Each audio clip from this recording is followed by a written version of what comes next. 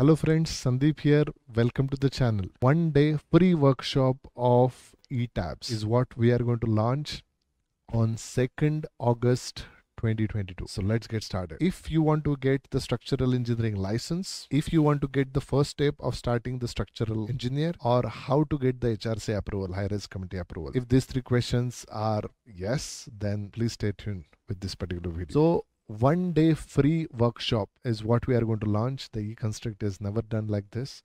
For all the aspiring structural engineers who really want to get inside the structural engineering career, so this is the workshop for you. And what are the topics that we are going to cover? It will be starting exactly at around 9:30 in the morning. Okay, 9 o'clock is the reporting, 9:30 the session will start, and it will be there till the end of the day, almost like 7:30, 8 o'clock or something like that. So what are the things that we are going to cover? First is, what are the roles and responsibilities of a structural engineering? Most of you might be knowing, but we'll have a more clarity inside this. Second thing, what we are going to do is, what are the different techniques of modeling? Actually, it is there in the ETABS. How to do the importing, from the STAD Pro, how to basically get the 3D DXF importing, how to import it from the AutoCAD DXF files. Next one is very important, is the finite element method. Finite element, the people are doing the PhD in this topic: thin shell, thick shell, membrane, plate, all the types of what is finite element meshing means, what should be the mesh size. When it is foundation, what would be the mesh size. When it is flat slab, what is the mesh size. What is the ideal mesh size of the thin shell element. So all these things we are going to learn in this. In plane and out of plane stiffness, membrane stiffness, or shear stiffness, what basically are this, where this kind of FEM technique is getting used, what is the difference between the yield line theory and the finite element method. So all these things we are going to learn. Next one is the beam releases and the slab release. Many people knows the beam releases, doesn't know the slab releases. So yes, when there is a fixed connection, moment connection, shear connection, or maybe it is just the simply supported connection from the beam to the other beams, or beam to the columns, beam to the shear walls, out of plane, the bending, what is that? And where, as a structural engineer, if you want to do the releases, what to do? And after doing the releases, when it comes to the detailing, what exactly you are going to deal with this. So the applications of that also we are going to see. Next one is the importance of the support connections or the support conditions. So fixed hinge roller, or if it is a spring connection, or the spring supports.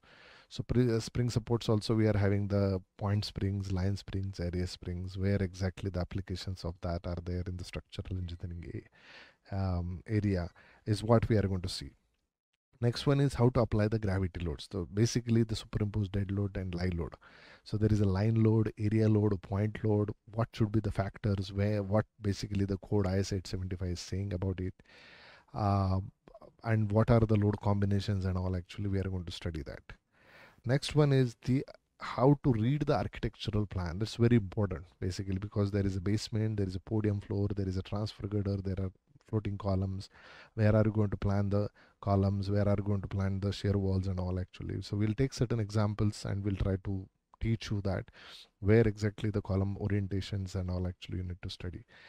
After working on the architectural plan, the structural framing plan, is it really better to change the orientation of the column, which is the main grid, which is the secondary grid, and where is the center of point, where we call it as the diaphragm center, which is geometric center, plus where is the center of mass, center of stiffness, the difference between that, the torsion, accidental torsion.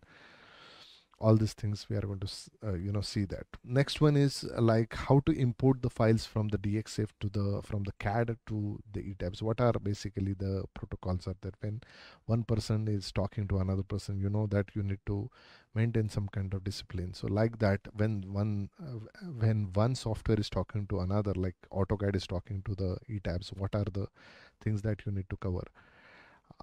So what are the rules and the principles are there? So that's what we're going to see. So one full day free workshop. There is no pricing and all actually over here, and you just make sure that you come here in the Bangalore. It's offline workshop which we are going to conduct. It's not a online. Online would be there only for the people who are taking the admission for the master study course. So that one we are going to give it to them. It is one full day offline workshop actually, so you just need to pack your bags and come to the Bangalore. It's just you have to just give the proof that you are traveling, that's all. Okay, because so many people, they are registering their names and they are not turning up here, so we don't want to miss that opportunity for the people who are genuinely wanted to attend.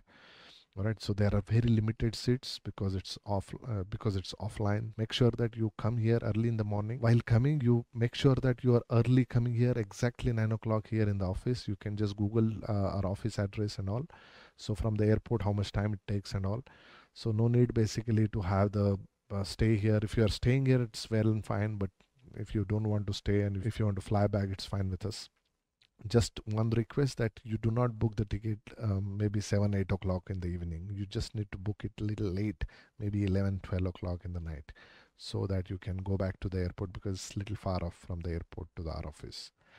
All right, so these are certain things which we wanted to tell you. I'm sure that you will enjoy quite a lot of, it's a very big feast for the structural engineers, how to get the HRC approvals, how to get basically the first step to start the career in actually as a structural engineer, as well as how to get the structural engineering license. Okay, what are the things that, I mean, the question here is basically, if you really want to become a pursue the career basically as a structural engineer, this would be really big feast. Okay, this can be a very good fundamental first step. Okay, because structural engineering is basically the sign that if something goes wrong, I'm responsible. Okay, so how to take that kind of responsibility, and you work on that actually, right? So see you soon. Thank you very much. Bye bye.